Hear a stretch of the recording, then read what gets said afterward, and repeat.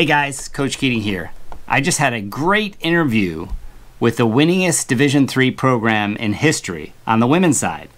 The guy's name is Scott Frey. He's the head coach of Messiah College and have a 91.9% win rate, which is unheard of. I want to tell you something. They never talk about winning. What do they talk about?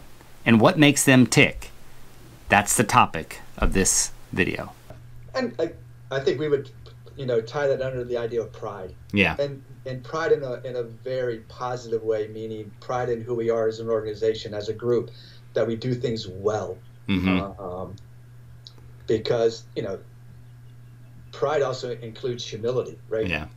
It takes strength to be humble, to understand that I have value, but I'm not more valuable than somebody else. Mm-hmm. Right? That's and the same thing with our program. Like, we're not better than anybody else, but we have pride in who we are, and we're humble enough to go, like, we have to be prepared. We have to be at our best. Whatever we do, that matters.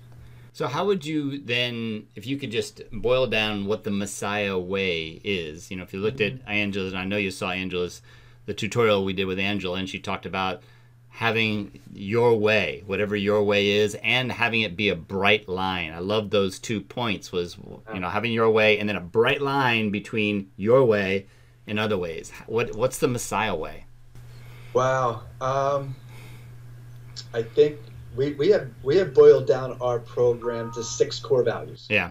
We used to have, we had a pyramid. We had 12. We had so many things, and I'm like, I got to be able to synthesize this to something that I can articulate. Yeah.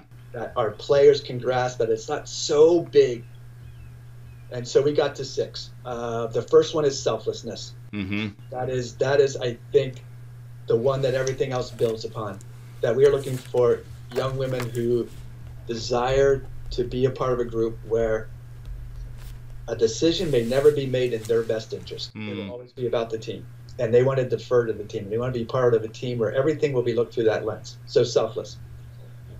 Relentless improvement. That we are continuously always getting better.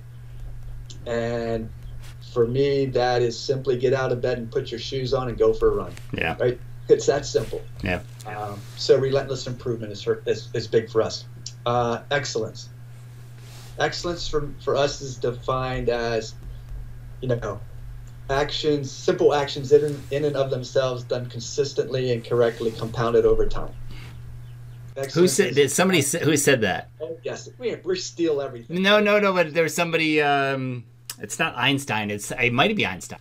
Interesting. So, yeah, those things just done, compounded together over time, consistent, simple. Right? They're simple things. Yeah. Go train, eat well, go to bed on time, get your homework done. Mm-hmm. Those are excellence things. Mm-hmm. Servant leadership.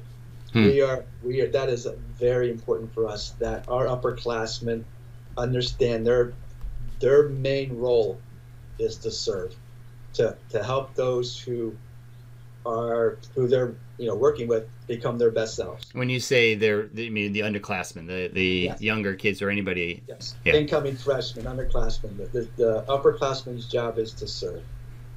It's little things like, hey, when we go to eat, seniors always eat last. That's very interesting. Very interesting, because in a lot of environments, it would be seniors first, and I totally get where you're coming from, because. And it's like this concept of gratitude. There's a lot of research even recently on gratitude, in that, just the idea of feeling grateful to other people. And there's a saying in South Africa called Ubuntu, which means I am because of you. And it's a deep feeling of gratitude. It makes you feel, you get more composed, you get more relaxed, and you feel better about yourself. You feel better because you're giving to others. So I think servant leadership is just right on. It's not about me. It's about what I can do to help others.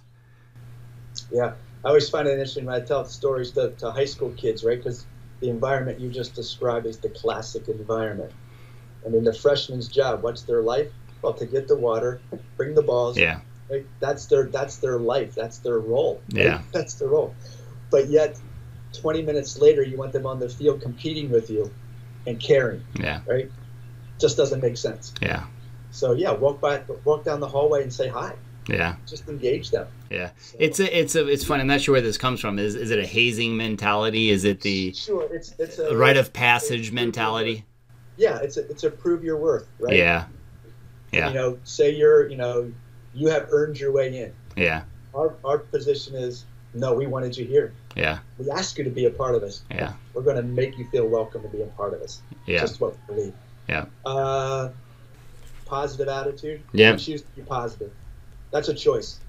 Circumstances, whatever, coronavirus, we're going to choose to be positive. We're going to choose to make the best of it. Mm-hmm. Mm-hmm. And the last one is invested relationships.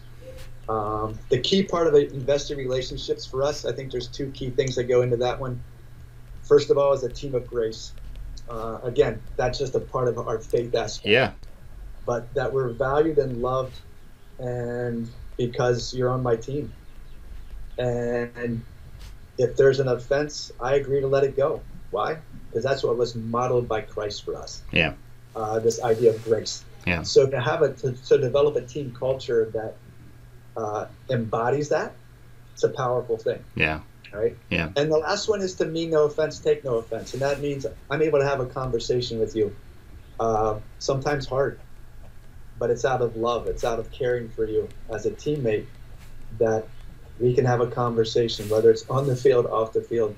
And it's because I value you. It's a very mature concept. It's something that I'm sure you try and teach your players, but also your kids when they were younger. But it does take there's something internal that has to switch and click that all of a sudden, I completely get it. It's not about me. It's much bigger than me. Right. And you can't get it. Here's what I think is the other thing different in coaching, or I think challenging in coaching, or coaches feel. And I was even reading something about this the other day, that you can't develop character or your team culture by rules. Rules will never get you your culture. Mm-hmm. They'll get you to behave in a certain way, but it's not going to change their heart. Yeah. Right? So you can get your team to follow your rules, but I don't want them to follow my rules. I want them to follow their heart and what they really desire to be and become. And when that happens, now you got something, right? Because coaches are all the time I'm talking to, and it's like, well, what are your rules? We have no rules. There are no rules. Our rules are to become, our desires to become the best team we can be, the best program we can be, the best place in the country to play, which has nothing to do with wins and losses. Yeah. It has everything to do with our team and relationships. And it's not because we have a set of rules. It's because we have this culture that when you step into it, you either embrace it or this is not for me. And that just doesn't happen very often. Is there, I asked this question sometime, Tolkien's one ring to rule them all. Is there one that just, not that it dominates, but that it's really, really kind of the core ring to rule them all? And I know that hopefully that works for you. I think it's the first one. Yeah. Selflessness. Yeah. Everything else comes under that, because when one's selfless and it's not about me, then I'm willing to do all those other things. Yeah. It's that environment is what I know every parent in America, they dream of that kind of an environment, that culture of acceptance and love and hard work and discipline. They dream of that for their kids. And again, it's whether it's spiritual or not, that's the environment that they want their kids in. So you've created something that is just remarkable, and the results show. And I know that you're a John Wooden fan, and he never talked about winning. You never talk about winning, and I love that. But that's the magic of this, is that you focus on all of the things that you need to focus on, which is process, in order to get results and in order to grow as a human being. So that's just so powerful. And every parent in America wants that for their kids.